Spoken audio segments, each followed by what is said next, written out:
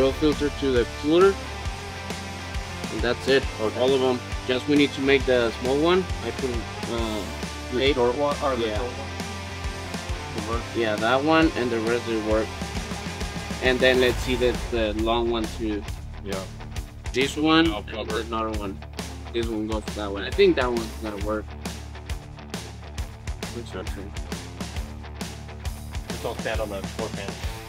Oh, that cardboard? Yeah. You don't want me to stand on the cardboard? I mean, you can. I might have to remake it. Somewhere fun. So I actually put the holes in the rear hole. The little rear hole, so you actually got another inch back. Oh. And we can forward. Just slide it forward so you can actuate it. Yeah. Maybe get one of those 1x2x3 blocks and put it under the cardboard here. You know? So I think, yeah, we'll have to do something on the gas pedal too. Like we might almost have to like put like a pole in that scatter shield right where the throttle pedal bolt is or something. Okay. Shoot, yeah.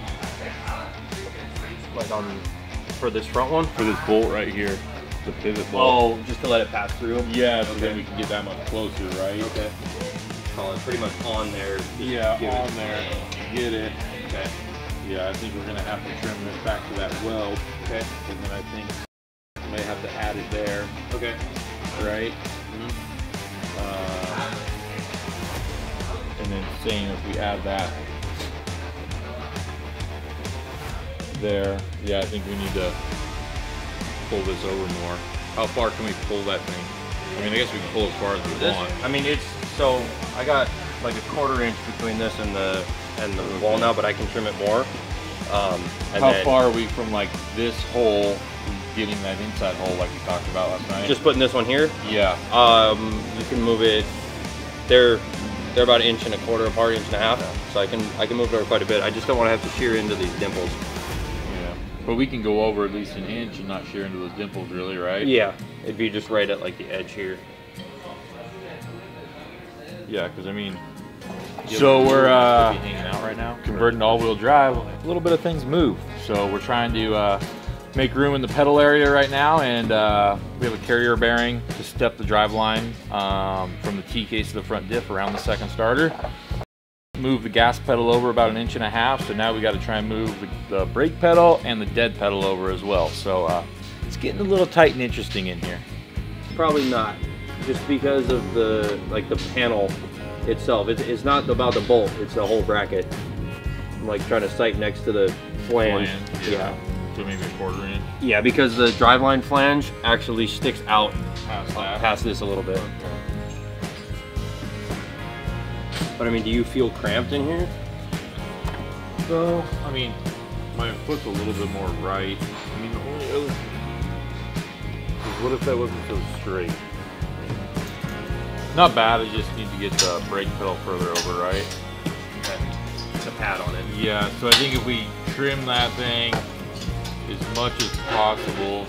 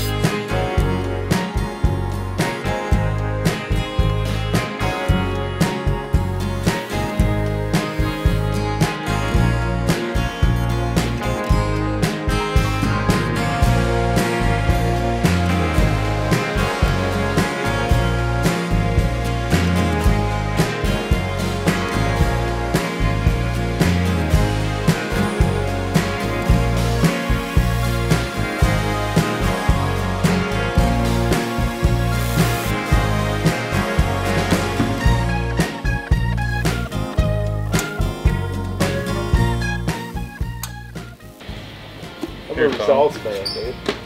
Bend over. That's how I feel right now. That motherfucker's big, dude. So I just got to glass the other side of the shit tomorrow. Okay. It's back together. How's it? It looks pretty good. Pretty good? Okay, sweet. That hood's not that great. Like, it's thin in spots, thick in spots. It's like... Tom, here we go again. I'm just talk letting you know. talk it down, so then when it's the finished product's here, it just looks like Jesus did it. You know what I mean? I'm just letting you know. It's like, you know how when they're real tingy? Yeah. I tried to reinforce that center so it would be better, but it's thin as shit, dude. So... Do you think we should put like a rib underneath that we've done before? Or like, you know, sometimes they do like almost like a diamond ribbon underneath. On the center section's gonna be good and stout. It's where the fenders are. Yeah. Okay. And normally you do the pins on the front, right? Oh, we have a couple pins on the front, yes. Okay. So just like this one. Yes. So, I mean, it'll have 4 hood pins on top, And 2 clips two in on the each front. side, and then 1 pin on each side in the front. Yeah. Then you should be fine. Yeah. It's just what I'm saying. It's like, you know, usually these are. See how that's nice and thick?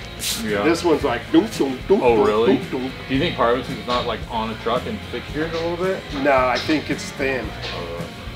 The other side doesn't do it. It's Oh, just really? the one side. Put the paint on extra thick on that side. Gonna have to. I just letting you know. So Okay. It's what it is. the pins will help it. How's it's the light. radius all good here? Yeah. Or just the hood? The hood's almost done. Oh, really? Okay. The roof, I did the first round. Okay. So now I just got to do the body work because sand the glass back, start spreading mud, and then do the finished body work. I got it all trimmed. Okay. Sweet. I guess apparently the spindles are supposed to be done Monday. Oh, nice. So I mean it might. So do you want me to just get the body work done this weekend and bring it And then over? we can see where it is. I mean, I probably would say I can't grab the spindle till Tuesday, best case scenario, give or take. But we might be able. But then that'll give me more time on the back end because you guys can mount it, we can maybe mount it sooner. and then we don't have to worry about ruining it. Yeah, we could do that. And I mean, what you could probably do is you could probably still paint the doors, and I can maybe use these doors to mount it, so it's still interchangeable, right? Yeah, you Does that could. make sense? Yeah, just paint it one color. Yes. That's no big deal. easy. The hood and the beds and the doors are the hardest. Right. Did you finish the quarter panels for that thing yet, or no? They're prepped. I just got to spray them. I just haven't had a booth available. Oh, okay. Like I said, we're super slammed too. You're getting it done. You're getting it doing done. that Monday. So. Okay. You got all those parts back. Yeah. They spent $1 million on this thing. Did you like see how big this is? Like, is it 1.25 inches, right? I mean, yeah. So there's your first encounter with Tom, our body guy. So basically what we had to come up with is we didn't have our spindles in time to figure out where the body needs to be and how wide the hood needs to be.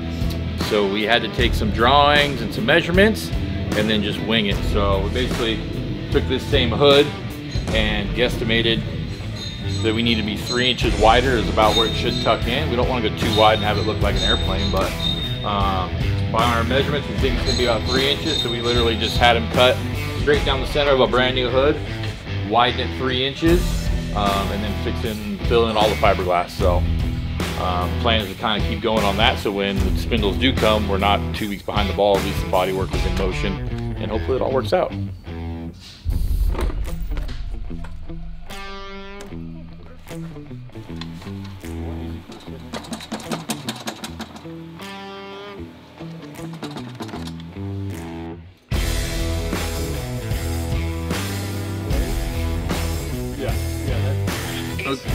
So you got 4 people you need to take, and your budget's about $2 grand, and you need to make it from Vegas to Havasu in the dirt.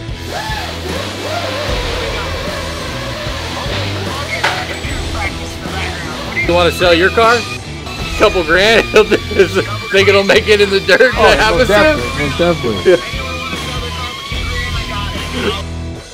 All right, $2 grand. We're gonna make some calls, see what we can come up with. All right. Thank you. No worries. Wait. Okay, bye. But you want a couple bolts to put this in? On the threads in the block. Oh.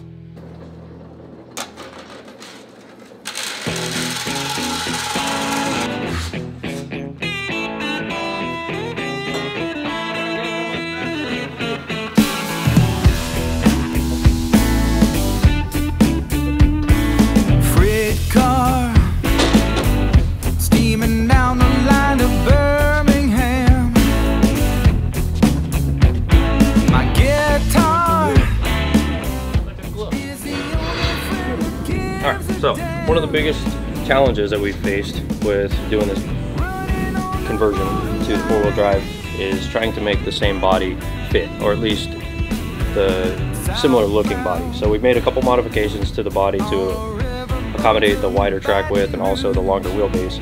And we're trying to keep some of the panels interchangeable, like this door and the bedsides are going to be the same door and bedsides, and the roof may stay the same, it may not, as the spec truck. So we're doing our best to try and keep things interchangeable, just in case there's a problem during a race. We can take a panel off of one and put it on the other.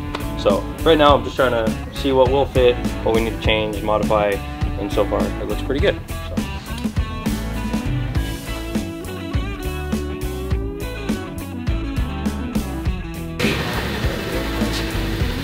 Probably made for these if you do a half inch longer eyelet later. They don't make them yet, but half inch. Oh, okay. That would be what we would do, right? Okay. And then I think we might have to heat it forward just a little bit more. Yeah, we definitely need to come forward more. Sorry, it's forward probably 2 inches right now.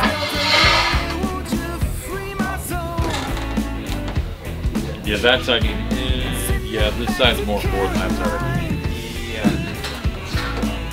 Well, part of it is we could probably come up a little bit with the hood in the front, maybe. Check.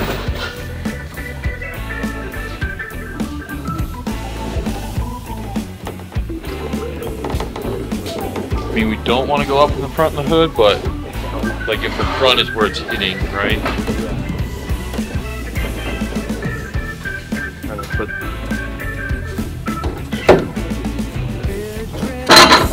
Raise this side. Okay.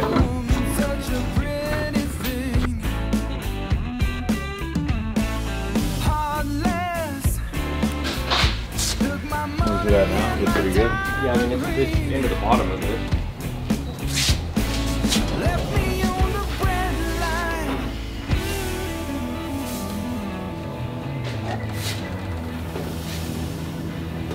Yeah, spinning the chair is going to balloon a little bit. Well, easy. Hood for the tire. Yeah, just send it over and we'll submit it to the county. All you got to do, we just got to cut like an oval out of the top of the hood, and you just got to put a bubble up there. Yeah. All right, did I wake you from your nap? Are you sleeping or what? No, it's just, when do you expect me to do that shit? Like, I don't know. What are you doing right now? We can coast the roof on there. Okay. We can get. I gotta cut the roof though. Oh, you gotta cut. Okay. The whole back of it, because he didn't. Did you trim the back? No. Okay. So trim the back, and then I don't know if you want to cut these things off. Okay. And then that might be the first thing you do is mounting these. Okay. To locate that. Okay. And then from there, maybe we can do these or do the bottom ones to kind of fit the door. Okay. Right. But trim the roof, fit the roof, coast the roof onto here. Okay. Cut these off. Get it to sit where we're talking about, and then I would say do these, kind of mount the door, and then we can figure out what we're gonna do for the rest of the stuff, right? Okay.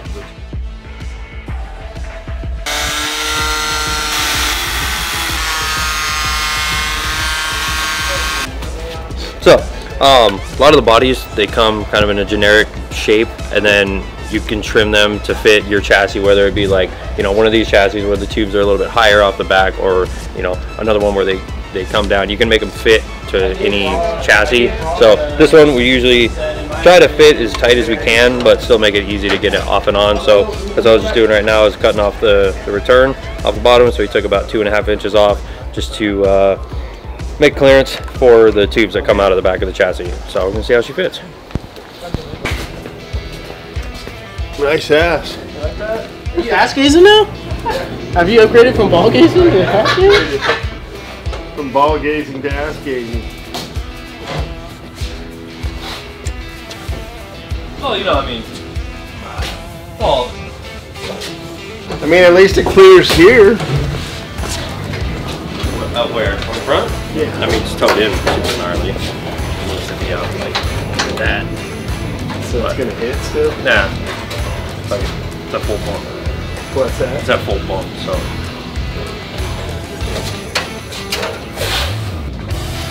Long time to see you. Yes, I know. I know you guys missed me so much, so I decided to come back over. Yeah. Ready? Shoot, shoot, shoot, shoot, shoot. Tom said he had this done by like this afternoon. Yeah.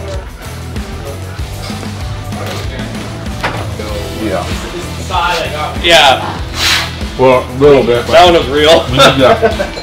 We can't make it too bubbly or else it'll lose like that modern square look, right? But take a little bit of this angle out, right?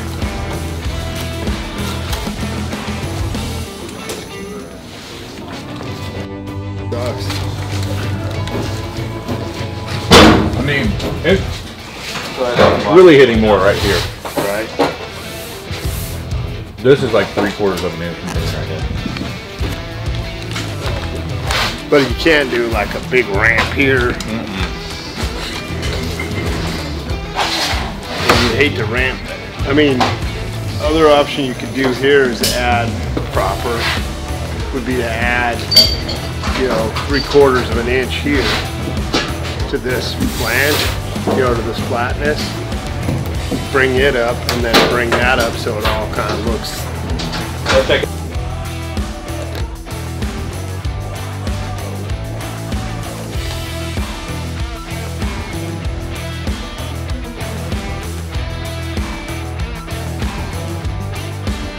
Reality, if this door was trimmed, this little finger off this door, this thing would fold in more to get the roof better here. Okay. Yeah, you're like there right now. So it came down whatever you did. Will that roof fold over and